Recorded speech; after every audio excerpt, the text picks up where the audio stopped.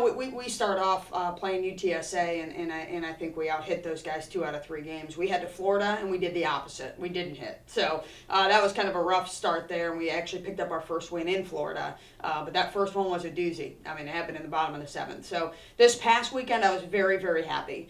We ended up 2-2 on the weekend. Should have been 3-2. Iowa State manipulated a game and purposely delayed a game. And unfortunately, we didn't get the win. We were up 4-0 in the bottom of the 5th with 2 outs.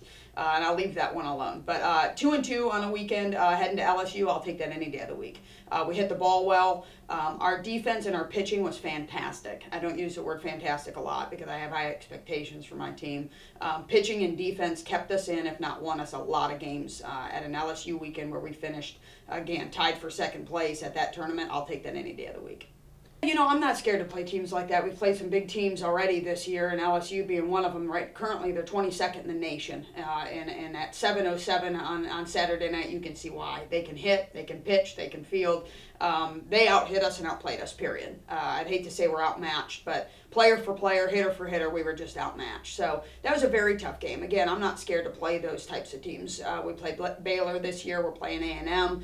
We go to ULL. A top 10, top 25 contender for a national championship team on Thursday. So I'm not scared to play those types of teams. It kind of shows you what your weaknesses are. We win our conference. Those are the teams in region we're going to face. It's time we face them now to show our kids, hey, this is what we're made of. I'm not the type of coach, and this team is not the type of team that's scared to lose. Again, unlike Iowa State where they're scared to lose, they start manipulating the game a little bit and wasting time.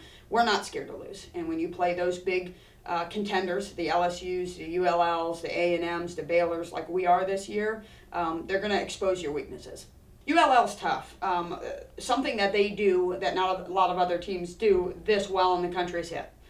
You know, I think their hitters I think their pitchers are hittable. I think their defense has, you know, maybe a hole here and there. They are known for their hitting. And on Thursday, you'll see why. They put up 5, 8, 10 runs a game. They average multiple hits a game, double-digit hits a game. They average about 8, 8.5, 9 runs a game. They are a very, very good hitting team. So we need to kind of keep them off the bases. We need to, when runners get on, we need to get that last out. And that's something, other than this past weekend, we don't do well. Hitting. We've come back from Florida and said our approaches and our ABs have not been quality. We're swinging at a strike, but not necessarily our strike. There's a difference between looking at an inside pitch versus looking at an outside pitch.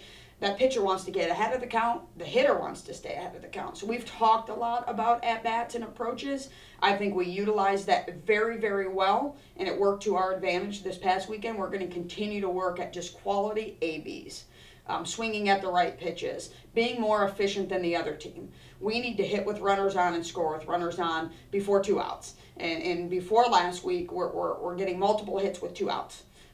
We are hitting solo home runs instead of multiple runners on base with that home run. So we're talking quality at-bats this week.